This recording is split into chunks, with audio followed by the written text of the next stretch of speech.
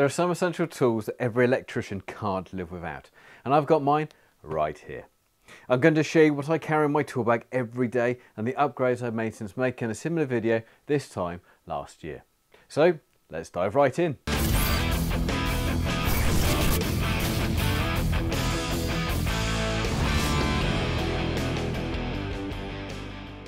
Probably the biggest change I've made since last year is the bag itself.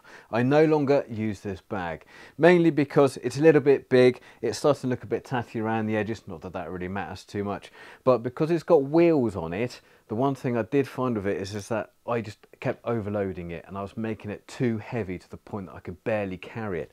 Also, a couple of times, because I'm using it on the wheels, I did bring a bit of dirt into a couple of properties a couple of times, which obviously I did clean up, but it's just one less thing to have to worry about. So it's out with the old and in with the newer, which is this one. So this one obviously slightly smaller than the other one. There's no wheels on it, but because it is part of the PACKOUT system, it does interlock with its feet into their system. Now, I don't actually own any Milwaukee tools, but I do have a lot of their toolboxes, which does allow me to clip all this all on, and when I'm on a site, I've got much bigger, chunkier wheels on the main trolley, so I just put it all together and I can take it with me. But having a smaller bag doesn't mean I've had to economise. I've had to change a few things, but all for the better, I think. So on the front pocket here, I have all my main hand tools. I still got some needle nose pliers, my bent nose pliers. Now these are probably the tool I use the most. I just love them. They're very handy. They're like having a small child's hand that can get into corners of back boxes and cabling that these chunky fingers just can't do. I have three pairs of snips, in fact. I have my spring-loaded snips, which don't really spring-load anymore because they're quite old and they need a bit of an oil, but they're good for heavy-duty cabling. I recently acquired these CK snips. Now these are good because they've got cutouts in the blade already for 1.5 and 2.5mm cable, so it just makes stripping the insulation off of twin and earth cable a little bit simpler and a little bit quicker. With that as well, I have a Knipex pair, again very similar holes on there. This one does 0.7 to 1.5 and 2.5, so again the same. There's a very large pair of jaws on there for snipping cable. Now these are excellent for cutting meter tails. I also find them, because they've got that curved edge to it, if you're careful with it, they're really good for putting it on some flexible cable. You can twist them around a little bit and it just pulls straight off. Really glad I bought these. A couple of different pairs of wire strippers again, for different situations. The ideal ones, they're great for getting into back boxes because you're going to have got the cable coming out. I can get this straight in there, clip on the cable, strip it off, pull it out. And these ones, side loading, again very good, but these are more heavy duty. They've also got cable crimps in there, and this little bit in here is great for cutting the screws for accessories. Moving on, I've got my very heavy duty snips. Now these ones I use for more heavy duty stuff like meter tails, and it's like 25mm. Not used so much these days because now I've got the Knipex, so these may be going into retirement fairly soon. Backup pencil, can't go wrong with a pencil. Pair of scissors, and more importantly, I got my label makers. I'll say label makers, my label markers, which are these fantastic Marxman's chalker. Now, it's basically a gas canister filled with green chalk. So if you've got a deep hole that your pencil can't reach, so for example in a whisker box, because the screws go in around the edges, and with a pencil, you see, it just won't go in. But by using one of these funky little toys, you put it up against the wall and you just fire through the hole, and it leaves you with a little green chalk mark. Perfect place for where you need to drill. Side pocket, just elasticated, just a few rolls of PVC tape in there, nothing really that interesting going on in that pocket. hard protected side pocket. In here I have the all essential dust mask. I have my USB charger plug, my baby laser. This thing's fantastic, especially when your tape measure doesn't reach, or if you just need to measure a room or a space very quickly, you just do it. And there's a few odds and sods floating around from various jobs. As you can see, there's some Ideal and some Wago connectors. As you can see, this one's got paint on it. That's left over from first fix from a job, but perfectly reusable, so that'll get used again on another first fix job, or if I need to do some testing. In the main bag compartment, now,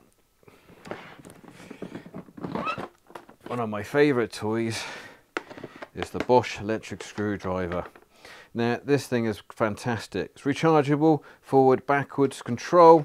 You may have seen a short I did on it recently where I demonstrated it, because you just have to put some weight on the front and it will do up or undo, and it's torqued so you know which setting to go to so you don't over tighten your screws. Really good for first or second fix on when you're doing lots and lots of sockets. Saves your wrists no end.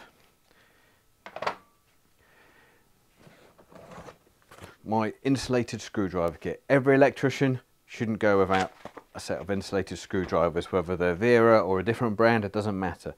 These ones are great because they're interchangeable blades.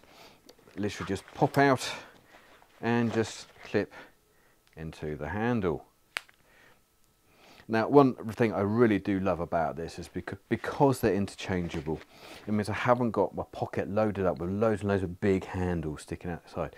And it also means that if I were to break one of these tips, and I have done a couple of times, I can just go and order a new one. And I just have to replace that shaft. I don't have to replace the entire thing. This kit is also what they call the turbo kit. As I turn the handle once, it would turn the shaft 4 times. So if I just take a flat head out to make it quite obvious on that, and get rid of the tool bag. To see, for every turn I do on the handle, the shaft turns 4 times. Really good piece of kit. Again, really good for doing fast screw ups or unscrews of accessories. But to be honest, because since I got the Bosch, I tend not to use this too much unless I've got to be really sensitive with the equipment. But obviously this is rated just 38, so it is insulated, whereas that is not. Also comes in a nice pouch, so it just keeps it all together nice and tidy.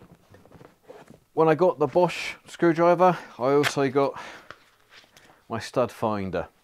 Now this is basically a metal detector, and it will help me find through walls electrical cables, nails, stud work, etc. Really good. Just as I demonstrate here, you'll see that where that electric cable is, it will warn me exactly where it is. See, all lighting up.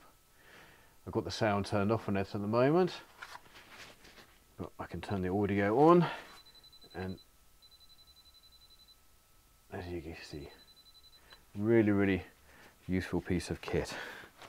Very useful for finding stud work as well, especially if you're doing downlights in the ceiling, for example, or you need to put a light up. Now these are items I've had in my last toolkit. I have my little mini level, which is magnetic. Really useful. I love that level. Just my bog standard short level. Always need levels in this as an electrician. My box marker. We have both double and singles for dry lining boxes, metal back boxes. Again, it's got a level on there, in level bubble in the top, so you can just make sure you get everything straight, level, and there's perfect size. Perfect size. There are different versions of these kicking around, but yeah, great. Comes out on a very regular basis. I have an electrician's hammer. Now it's insulated handle, but it's not actually rated as GS38, but it's light and it's small, and you see it's got a nice flat head on the top. It's not like a claw hammer, which I have here. So you can see the comparison on the heads. Now this hammer is designed so that if you're removing cable clips, you can get them in really easily in the back of the head. And obviously if you did that with a claw hammer and you had a wall, you can see to get the angle, you can see where the handle differs. So if we come over to the wall just over here, if I just take this clip up here, you can see that when I put the hammer in, see that's nice and flat and the handle comes out towards you. Whereas if I did and if you were, for example, up against the wall, that wall could be here. It means you can get your hammer in and you can release the clip. Whereas if you had the claw hammer, I mean, I know this is just a stumpy one, but you can see straight away, if there was a wall where this cable is, I'd never get that in there. Never in a million years. But also with this hammer, it's got a nice, lovely flat head on there as well. So again, if I'm banging in clips which are in the corner or near skirting boards, because that's a flat head, it gives me a larger surface area to hit the nail to get it into position.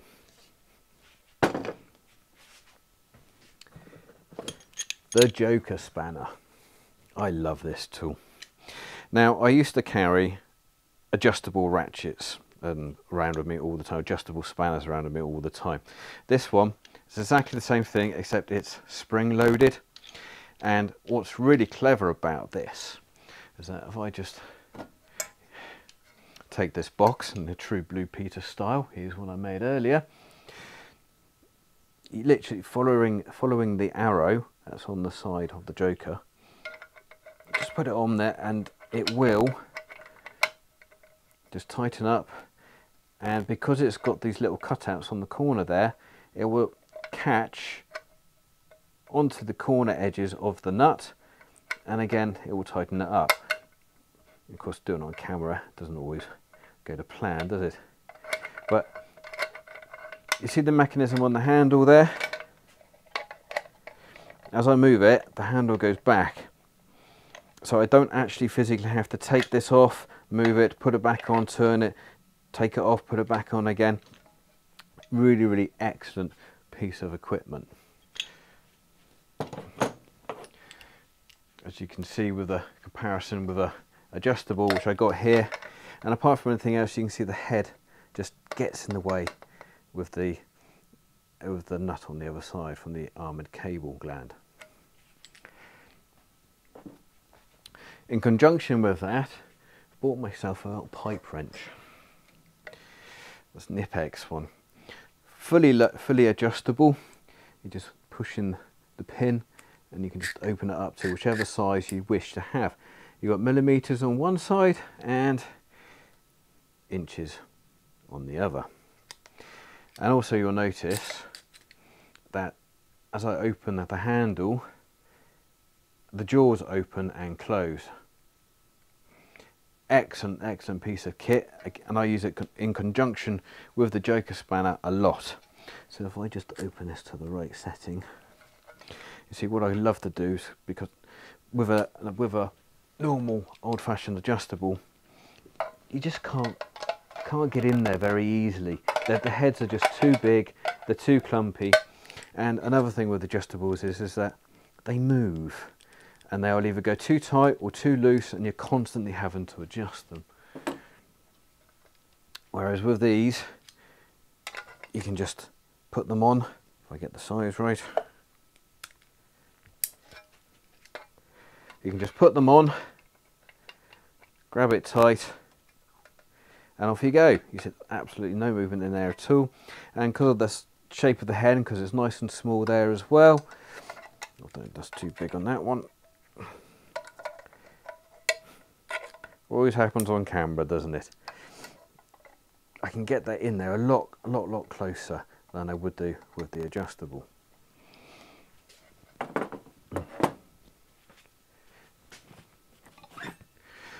Always need a racking bar. Floorboards, this is my best friend for getting those floorboards up out of the way. my other wrecking bar, although this one's a bit more user friendly in a way. It's got a nice tighter head, the much sharper tips going in on the end there, so you can get different angles on it. It's got a nice big hammer hitting point on the back if I need to really get it in somewhere. And this piece here is for if I'm doing chipboard flooring, for example. With the new builds, a lot of it's all integrated chipboard glued together. If I need to get that up, then this hole here, you put it over the edge of over the top of the nail, smack it down, lift it back out again, and then leaves a nice hole for you to get underneath there and hoik that nail up without ripping the chipboard to pieces.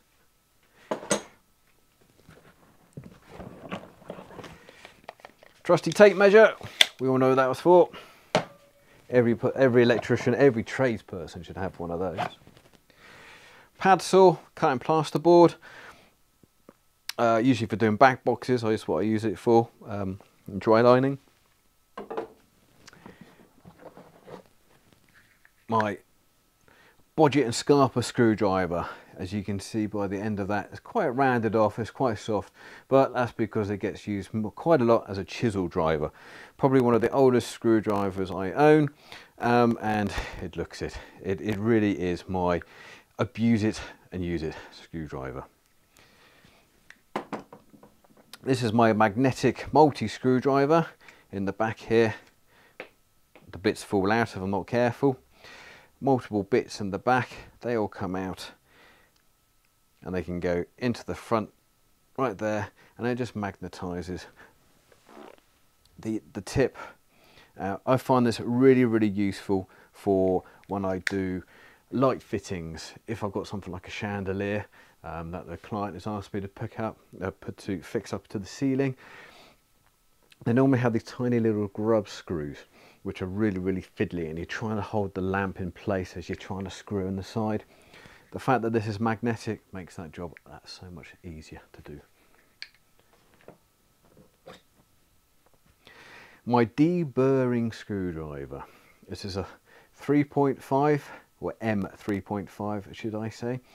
Now if you've got metal back boxes or any kind of back boxes and you take the socket off or your light switch off, sometimes there'll be some rubbish in there, or sometimes the box will be old, so it'll fail very slightly or burr up. This little tool, I can screw it back into that hole, remake the thread so the screw goes back in again. Very useful little tool. Also very good when your plasterer comes around and he feels the box is full of muck and you've got to go through and clean everything out before you can put your screws in.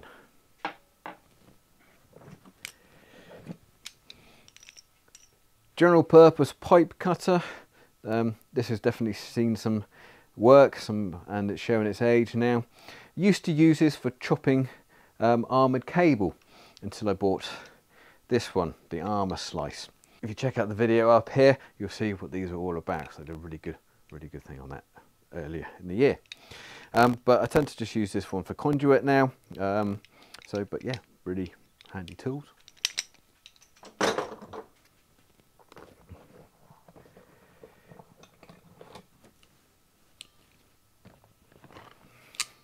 And now I have my crimping tools. These ones, my automatic crimpers, don't use them so much these days, especially now I've moved over to the likes of Wagos and the Ideal cross connectors that we saw earlier. But this crimping tool is for ferrules, and it's recommended now in regulations that when you have flexible cable that you always put a ferrule on the end to stop any frays, and it also gives a much better connection when you screw down onto it. And last but not least, I have my very important torque driver. Now with MCBs, RCBOs, basically anything to do in a consumer unit, you need to make sure that you don't under or over tighten the terminals, because it can lead to damage of the cables. It can also lead to fires, loose connections, etc. But this is a fantastic tool. It fits the same blades as the main screwdriver kit, so I use the same blades coming out of here, and you can see down here is Newton meters, and I can very easily adjust the Newton meter torque to what I need it to be, and it will go clunk when I hit the right torque setting. Really useful tool. And also it's got a plastic cap on there, so I can just spin it to start with when it's nice and loose until you get to the point where you tighten things up. This is pretty much every essential tool I carry on the job. All I'm missing is my coffee mug. I'll leave a list in the description box below, so if there's anything you fancy, you can go and check it out. Is there anything I've missed that you can think of that I could make use of? Then please drop me a comment below, and please don't forget to like and subscribe, because this really helps out the channel. So until next time, thank you for watching, and I'll see you again soon.